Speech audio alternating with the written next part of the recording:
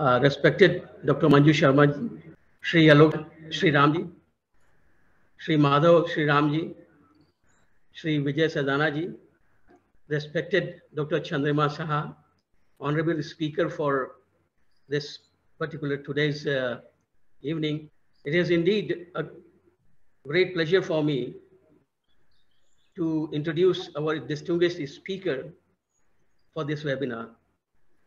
Dr. Chandrima Saha graduated from University of Calcutta and completed her doctoral research in 1980 from Indian Institute of Chemical Biology and holds a PhD degree from University of Calcutta.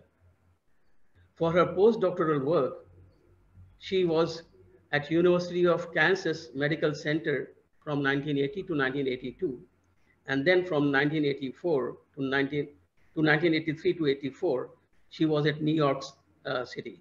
Dr. Saha's research areas include understanding of cell death pathways and cellular defense processes in unicellular and multicellular organisms that have important bearing on design of therapies to various diseases.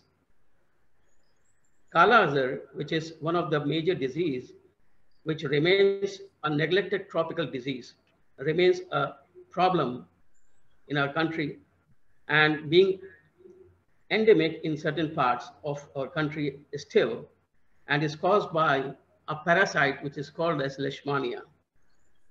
Her work focuses on understanding the mechanisms of parasite death by various molecules as successful killing of these parasites would reduce the disease burden. Dr. Chandrima Saha is J.C. Bose Distinguished Chair Professor of National Academy of Sciences at Indian Institute of Chemical Biology, Calcutta.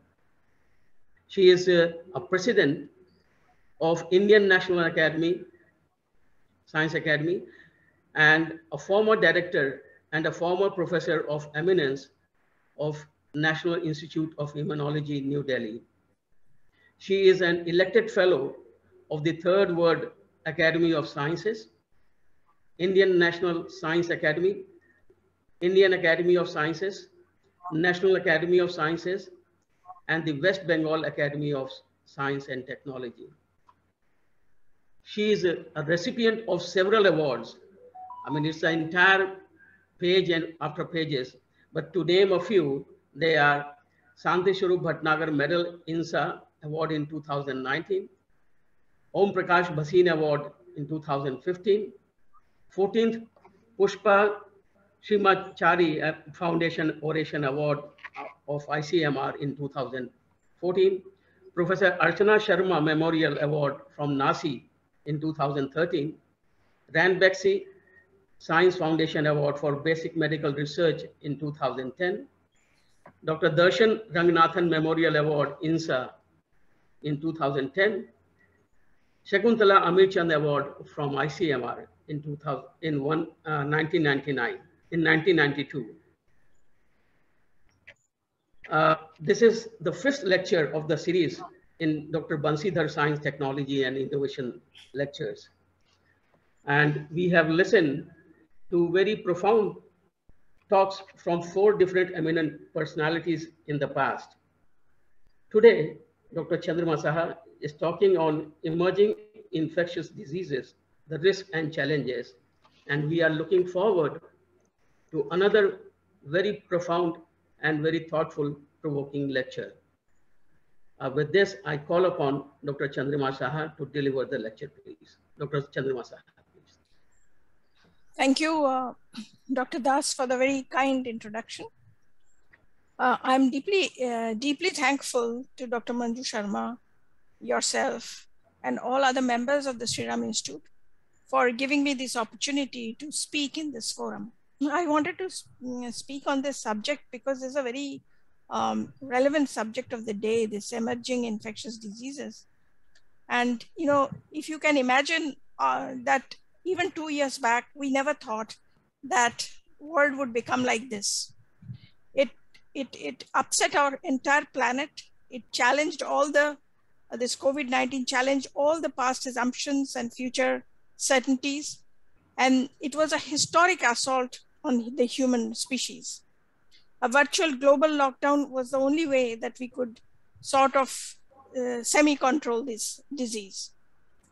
So infectious diseases, if you look over the years, over eons of time, they have shaped societies, they have shaped cultures, because the bubonic plague, the influenza, the Spanish flu, they have all killed millions of people, and they have actually determined the outcome of wars. They extinguished empires and also wiped out entire populations. So it has happened over the years, but now the threat of emerging infectious diseases is more because we have changed our environment. So if we look at the this graph, you see that burden, the global burden of diseases, is put at 14.9 million. But this is a direct effect that it is showing. Actually, infectious diseases can involve cardiovascular conditions, neoplastic diseases, the asthma and chronic obstructive pulmonary disease, and some others. So the actual figure here is much more than what is shown as direct effects. Now, we have seen pandemics over our over history, and for example, the smallpox epidemic, where 1 million died, that was very early in about 8th century, when the population was also very less. But coming to the Black Death, the plague, where death toll was about 200 million in that time in history, and that actually almost finished the population in Europe. Then in the 16th century, it was the smallpox and Spanish flu, and in the 20th century, then we are living through this pandemic of AIDS, which actually was first reported in 1981, but it was there from about, it is estimated to be there about, which came into the humans, when exactly we can't tell, but in 1930, it was also recognized. Then we had the SARS and the Ebola virus infections, and they killed people in less numbers because they were very well controlled by the healthcare departments, workers. But when COVID-19 came, we were caught unawares, and the death rate keeps on increasing and the infection rate keeps on increasing. So it is important to realize that COVID-19 is not the only threat. There are other infectious diseases that may emerge and disrupt human lives. Now, what are emerging and re-emerging infections are the ones whose incidence in humans have increased within the past 2 decades, and whose incidence is predicted to increase in the near future. Now, there are previously unknown infectious agents or pathogens which evolved over time. Known pathogens whose role in specific diseases have previously gone unrecognized. And known infectious agents that are spread to new geographic locations or new populations, like the West Nile virus and some others. And for the COVID-19 also, it has spread across the globe. Then re-emergence of pathogens whose incidence had significantly reduced. For example, if we have smallpox now, whose incidence which has been eliminated from the earth, but if we have incidences of that, if it re-emerges, then that will be a re-emerging disease again. And known agents that have mutated to new forms.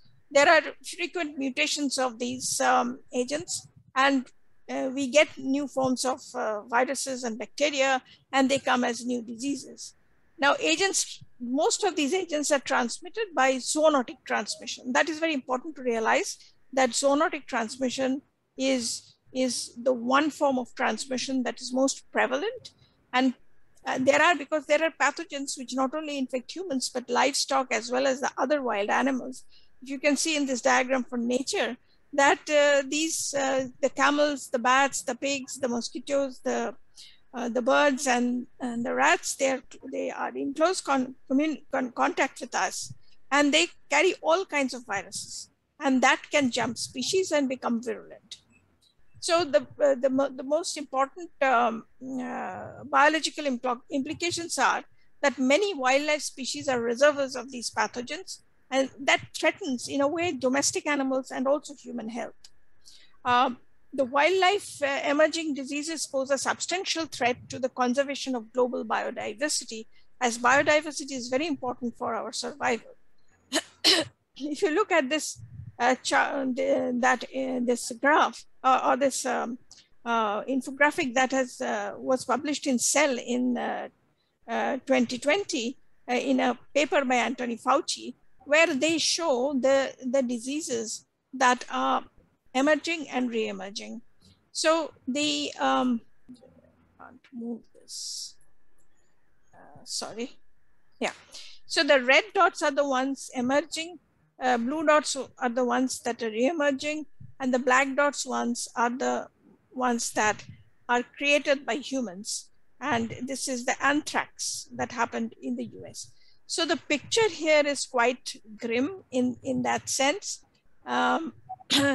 We have so many diseases like the hantavirus, the chikungunya, the Zika virus, the Ebola, the monkeypox. In fact, yesterday it was reported in the news that 2 monkeypox cases have been identified in Kerala.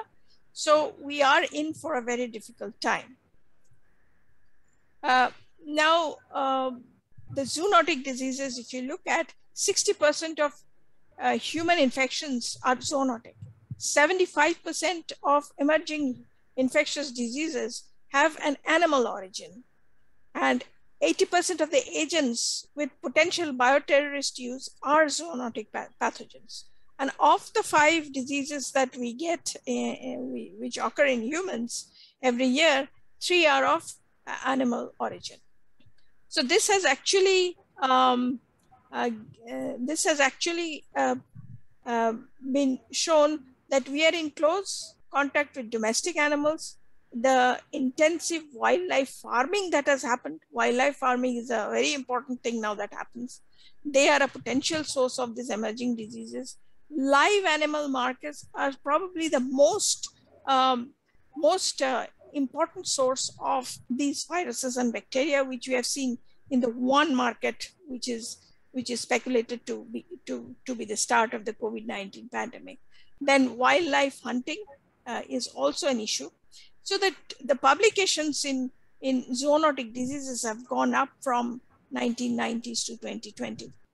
So work has also, people have also started working on this because of the realization that these zoonotic diseases have to be curbed at by some means.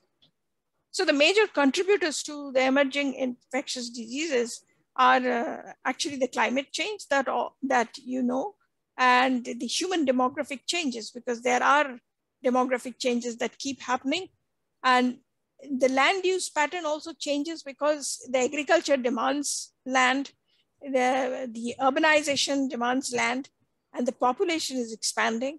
There is an exceptional increase in international travel and commerce that, even when the Spanish influence just struck in the 1919, that came because the troops were returning from World War I and they spread it. So, but now the tourist traffic is also carrying a lot of infections.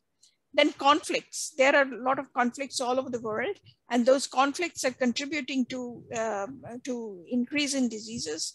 Then wildlife trade and consumption of wildlife meat as the bush meat, microbial adaptation and change. This is very important because microbial adaptation and change is the natural form of bacterial adaptation and viral adaptation. So that is very important because they keep on adapting to these situations. They can change hosts. They can evolve into more virulent forms. And antibiotic resistance is also very important because antibiotic resistance is also giving rise to some kind of, like for the XDR TB. So it is giving very difficult pathogens to us.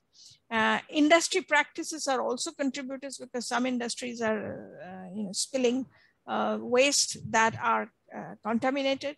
And also very important part is poverty and social inequality, because it is within these sects of the society that diseases are more rampant and they spread from there. So this is something that is a economic issue that we have to really address. So this is one example of spread of the Nipah virus. So the Nipah virus is, I'm sorry, Nipah virus is very dangerous. It actually kills. It comes from flying fox, which is a natural reservoir.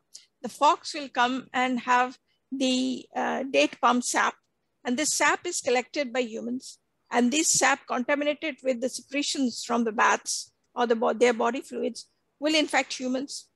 The pig, there is an encroachment of pig farms into bat territory, and these pigs are getting infected by these bats, and the large scale breeding of pigs and less cooked pig meat and international trade of pig meat is again allowing these viruses to spread. So it can also go to animals like horses and other animals as well. So,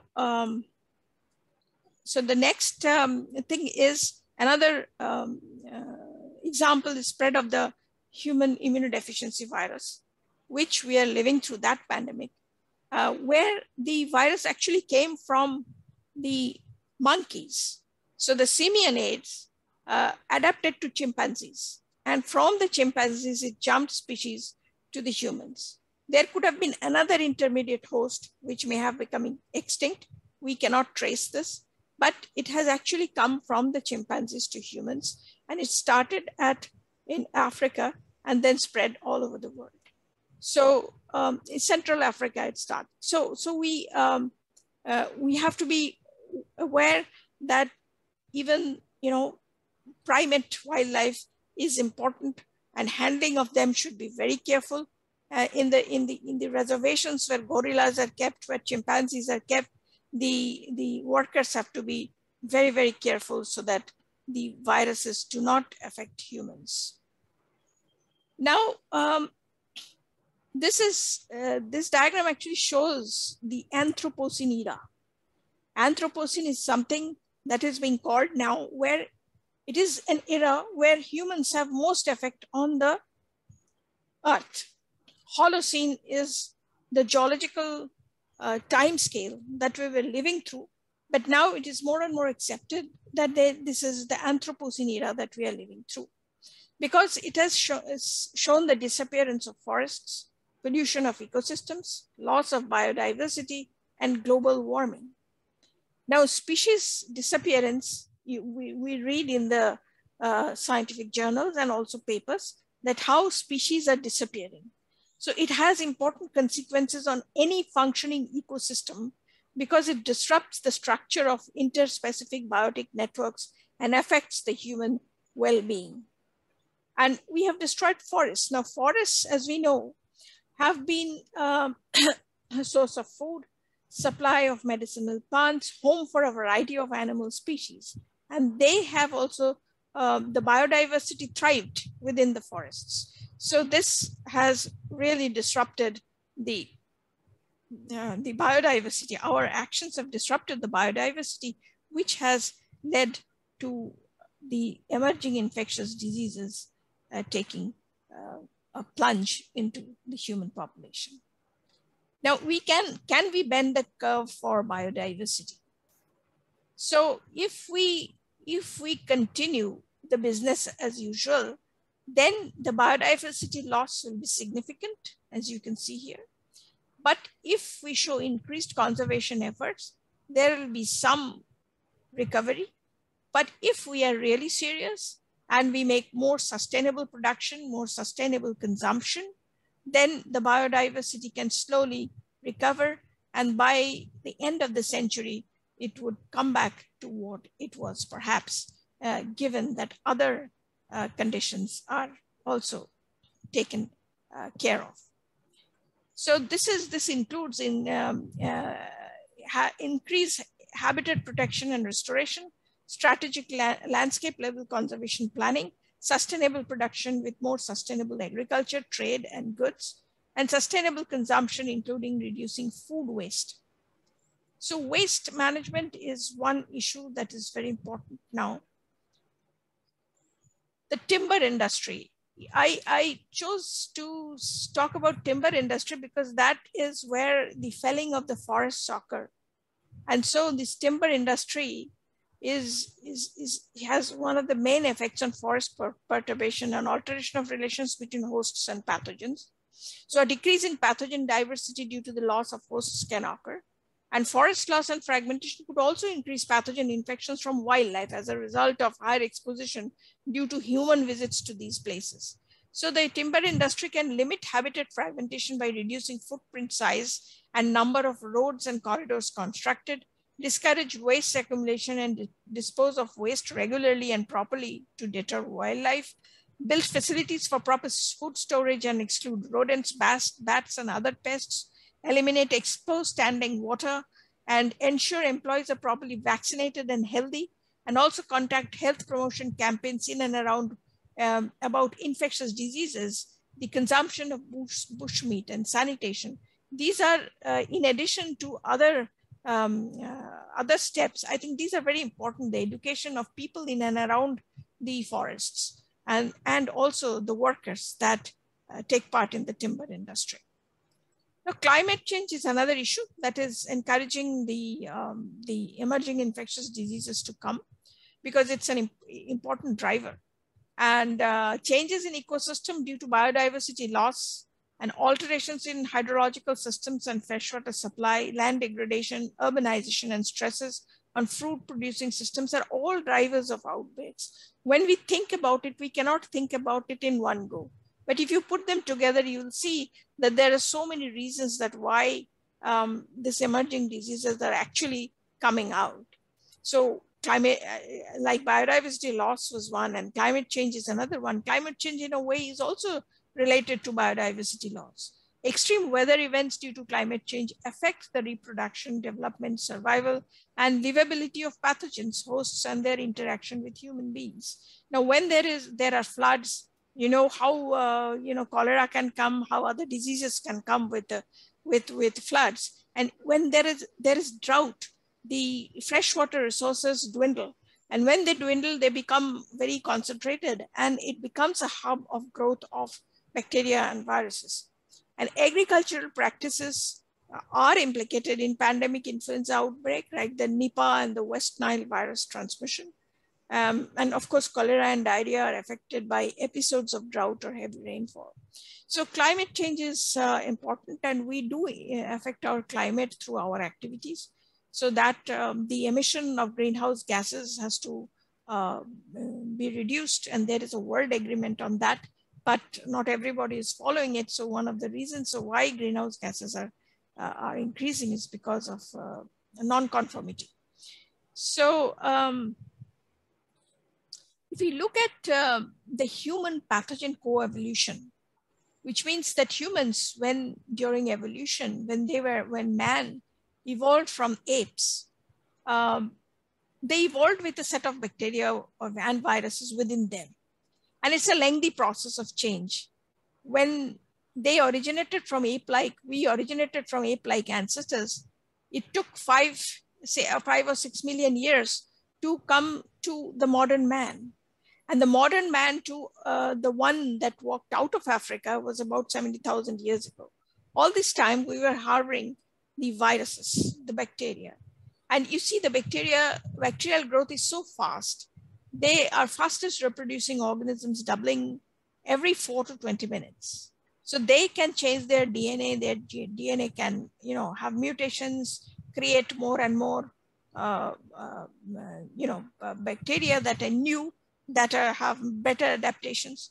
So the fitness or tolerance of the host or the fitness of the pathogen to resist host defense actually determines the outcome of diseases. So human pathogen co-evolution is a very important thing to study, and we do not understand much of it. But whatever we understand has given us very important insights into the pathogens. Now, without basic science, you cannot go far. So if you look at theory of natural selection given by a giant of 19th century science, the Charles Darwin, that the organisms most suited to their environment are the ones that can adjust to the prevailing environment and reproduce most successfully to pass on their traits to the next generation. So the selective forces of the evolution acts on these traits. And when they're acting on these traits, there are mutations that's happening. And these mutations are generating organisms which are best suited for survival. So it can be a very virulent virus or a bacteria, or it can be a non-virulent one, because we do have in our body beneficial bacteria as well. And the theory of bacterial generation given by Louis Pasteur around the same time as Darwin, although these two giants were contemporary, they sort of crossed their path, but they never really met. He showed that after several passages in new hosts, the virulence of microbial strain can increase. And by these, new virulence and new contagions may be created. So he proposed that evolutionary biology can help us in understanding the emergence of infectious diseases. So the idea of harnessing ecology and evolution for controlling infectious diseases can be traced back to the work of both Pasteur and Darwin. So the race against pathogen is something that happened in the past, something that is happening now. For the host, like if we talk about ourselves, the human host, we are trying to protect ourselves from pathogens. And the pathogens, they are trying to create a successful infection. So the nature is, with their selective forces, are favoring the pathogen to acquire arsenal so that it can create a successful infection in the host, in the human host or in the animal host. And the selective forces are also acting on the host to avoid these infections. So during evolution, this race against pathogens by the host and the race for the pathogen to infect the host has actually shaped our immune system, because at the bottom line of it, it's our immune system that determines our survivability. And that is something that we should actually understand very well. It is not that germ theory was not known in the past, because in very early days, discoverers like Ibn Sina called the germs as impure substances. They realized that this is something external to the body. And Girolamo Castro of Italy, he actually called the germs as seed-like entities. Now these could not be seen because there was no microscope.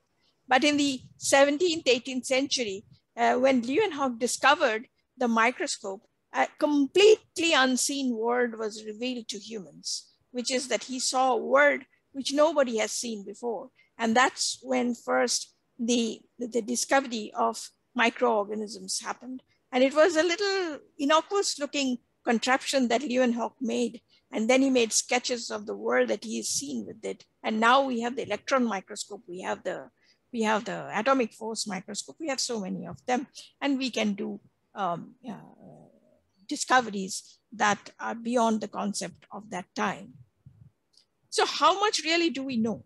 So when an infection occurs, the host and the pathogen interact, there is an onset of the disease, there is a progression, and there is an outcome of the disease. Now, if you think about it, it has been really 20 years in the post-genomic era, but we have not achieved a fundamental understanding of infectious diseases as yet. We know much, but we do not know much as well. The fundamental questions about origin and route of infection, the transmission, the latency time, the progression, the host immunity and defense remain incompletely understood. And to add to this is that the systems are dynamic and they're evolving. So it is very difficult to actually say something that this is exactly what we know, because our studies have to be also dynamic. So there is a lack of understanding when and how the host immune surveillance capacity is saturated. That also we don't know, because we sometimes have multiple infections. And there, in case of COVID, we have seen the shock that is happening and people are dying out of that immune hyperactivity. So that is something that we don't understand, that a system that is supposed to protect us suddenly goes into a hyper mode and kills people. So also how the complex interplay of environmental factors, genetic predisposition, and epigenetics determine pathogen susceptibility for a given host remains less understood. And also drug interventions change pathogens. We know, from your antibiotic resistance, how they change the pathogens. So these are very important points that we need to research on, and it is a continuous process that we have to keep up. I just wanted to show this picture of our immune system, couldn't resist showing this, which was discovered, the cells were discovered by Mechnikov, and who showed first that putting a rose thorn in a jellyfish, that there is an immune reaction. The cells would go and try to throw out the thorn. So the cells that we can now see with the help of electron microscope are dendritic cells, the macrophages, and the neutrophils, which are our first line of defense. Then we have the B cells, which make the antibodies. We have the helper T cell, which kills, which helps kill the intruders, and cytotoxic T cells, which actually kill the intruders. There is a complex process which happens because we have innate immunity, which occurs within hours, and adaptive immunity, which occurs within days. But it is a process that happens, and it is another story, and it is a subject of another seminar, probably, because it's a very detailed process that happens. But the dendritic cell, macrophage, neutrophils actually kill pathogens and present it to our T cells, who present it to the B cells, and B cells start making antibodies. And also cytotoxic starts killing the cells. In a very simplistic way, it looks like this, but it is a very, very complex process that happens. And we understand perhaps a 1/30 of what actually is, 1/3 of what actually is there. So this is a very common picture nowadays that you've seen, is the coronavirus, which has the spike glycoprotein, and the spike protein binds to the ACE2 receptor here. And these are the important residues here that are, that those mutations can make it more virulent, or those mutations can make it more, less virulent. So we have a variant of interest, variant of concern, and variant of high consequence, which is still not there. But these are the variants that occur with the mutations. Now, if you look at one of the mutations, I just wanted to give this example. When in a spike protein, aspartic acid changed to glycine, D to G, what happened was that virus became more infective. And it's a single mutation of one amino acid. And this variant occurred in England first. And you can see in the March of 2020, the brown ones are the ones where this mutant was occurring. It slowly took over in April. I mean, actually, it was quite fast takeover. In May, it took over even more. And the entire England had this variant, which was more infective, because the nature always favors the mutations that can sustain a species. So the patients infected with this variant had higher viral loads in their upper airways than did patients with this D variant. So the D variant is non-existent now. So this is the population genetic analysis indicates that the G increases in frequency relative to D in a manner consistent with the selective advantage. Selective advantage is something that I am talking about, the theory of Charles Darwin. Now it is also the adaptation to new host.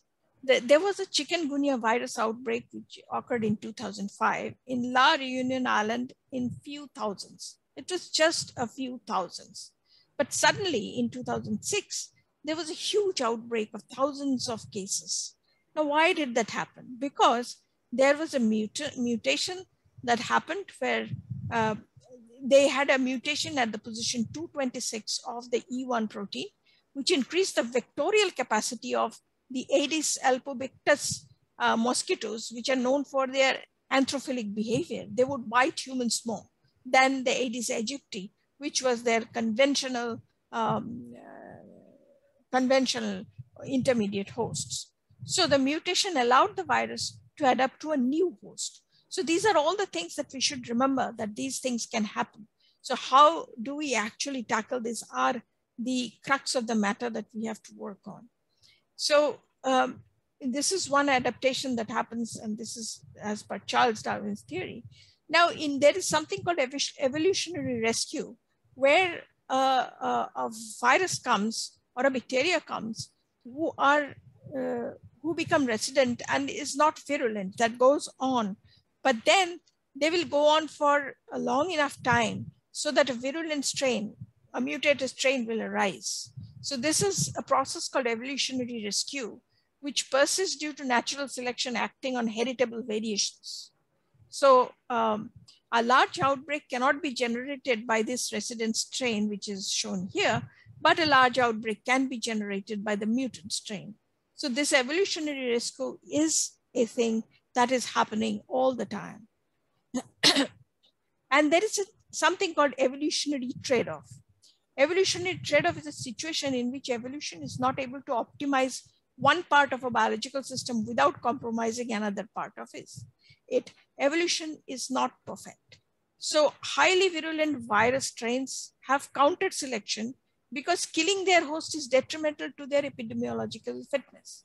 If you see what happened with COVID-19 is that in the initial strain that came, that killed many people, but that is not what the virus wants. The virus wants to thrive and infect more people so that its species can go on thriving. So the virus becomes less and less virulent. So if you look at HIV, HIV is measured as the inverse of the time to get AIDS when no treatment is given. So what happens is increased virulence for HIV. If a person infected with HIV has a high virulence and it is very infective, it comes with the increased probability of transmission per sexual contact. But the subject may have a short survival. The person may die. But if the trade-off originates from these two opposite forces, like the milder HIV virus will cause a mild HIV infection, which is poorly contagious, but it will spread to many people. So these are the kind of trade-offs, evolutionary trade-offs that also affect a virus. Emerging virus will also be affected by this. So we come to something called One Health. So now it has been realized that the disease of the animals, our health is linked to the health of the animals. So we have to take care of that as well, because we depend on animals as our food source. We depend on animals for various other things. So that is why it is essential that we should look at animal health and human health. We get milk, we get other products from animals that are very important for our survival. So One Health issues, the common One Health issues are antibiotic resistance, the vector-borne diseases, and diseases in food animals and contamination of water. If we look at the rural belt, we see that the animals are staying in very close proximity with the poor people, who probably sometimes in the same rooms. So we really have to see how animal health can be protected. Here we require the cooperation of clinicians, the public health practitioners, the epidemiologists, the veterinarians, agricultural workers, pet owners, food sources, and for the environment, of course, the ecologists and wildlife experts. In addition to these, we need other relevant players, because for policy, only science or only veterinarians or clinicians will not help. For policy, we need policymakers, we need law enforcement, agriculture communities, and even pet owners and people from anthropology, sociology, and psychology, which forms a total group of people who can actually help us to understand the emerging diseases looking forward. Now, there are technologies for tomorrow there are ongoing research, but there should be more thrust in these areas, is to evolve materials that do not encourage growth of pathogens for use on instruments in hospitals and other public spaces. You can imagine that there are hospital instruments that would be the fertile ground for growth of pathogens, no matter how much you clean it with alcohol or any other, any other chemicals. But if we have a surface which which do not permit bacterial growth or viral growth. That would be the ideal of it. And design biomedical products that will discourage growth of bacteria and viruses in wounds or injury when applied with medications. Because when we apply the bandages with the medicine, it sometimes do not discourage growth of bacteria, sometimes bacteria grows. So these materials also should be improved. So the growth of the pathogens are reduced, like antimicrobial coats for all medical devices that we use, the tubes, the intubations that go in. Also the better disposal techniques for agro waste, biomedical waste, industrial waste. And this involves collection of this waste, transportation, the storage services, the treatment and disposal services, and recycling. And the most important, I think, at this point is improvement of incineration methods for organic materials.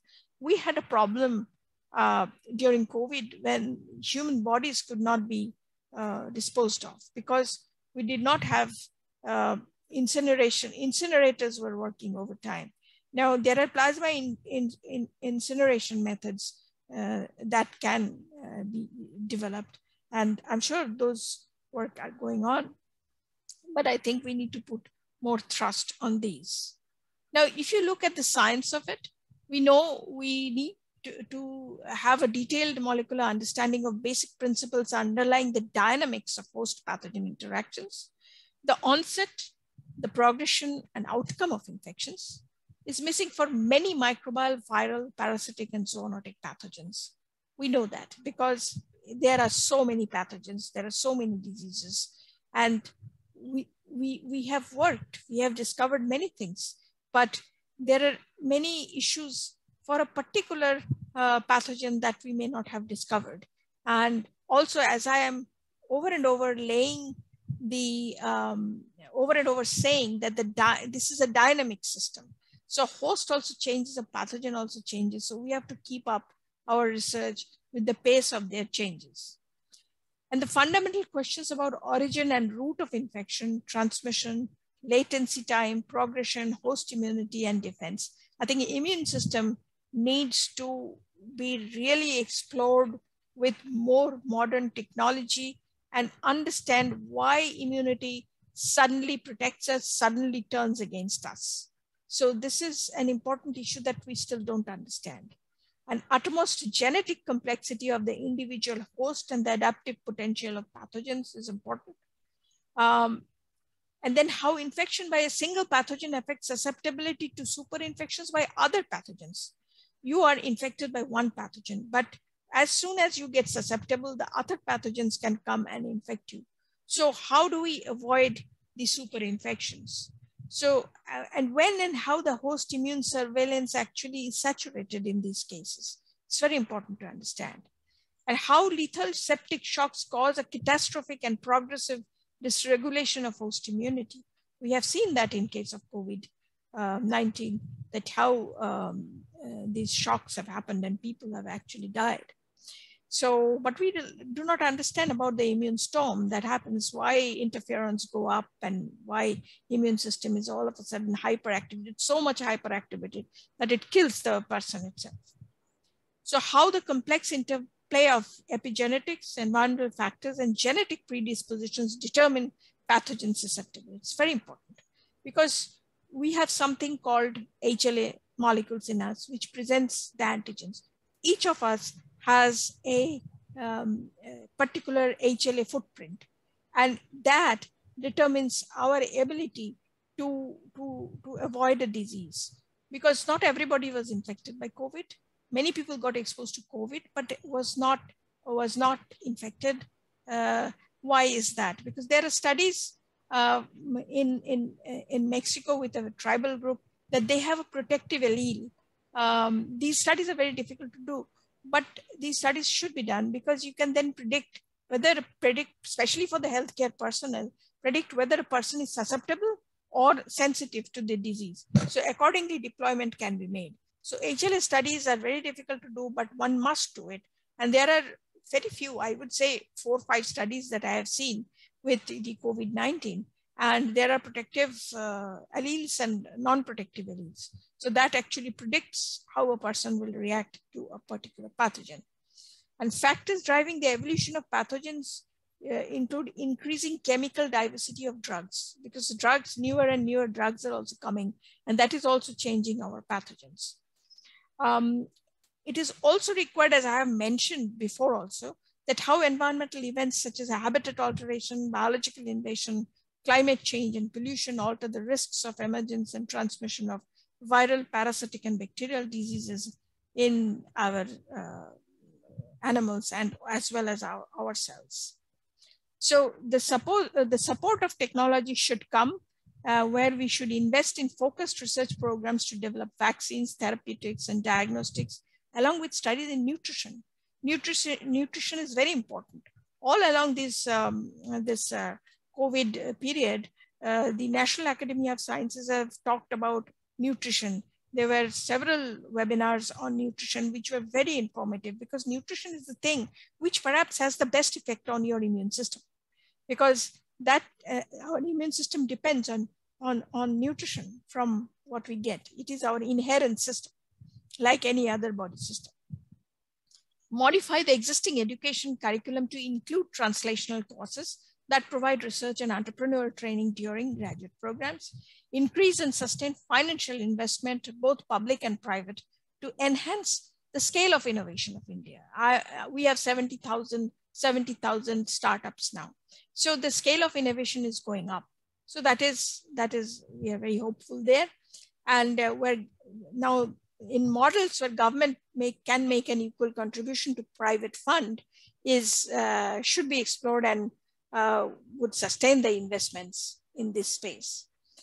We also should maintain a continuous dialogue between researchers, private sector funders, and the regulatory community, both at state and national level. And what is important is researchers, the basic researchers, should be in contact with clinicians and the industry so that the whole cycle is complete. And ensure, I think it is very important that you should ensure that civil servants in the regulatory systems are up to date with advancements in technology. So I see a great hope there, because if this is to be believed, that this is a connectivity or the hub of researchers that are connecting with each other. This happened after the COVID-19 pandemic struck us. And this is a very hopeful development. And so we know so much, yet we do not know enough. So thank you very much for your attention.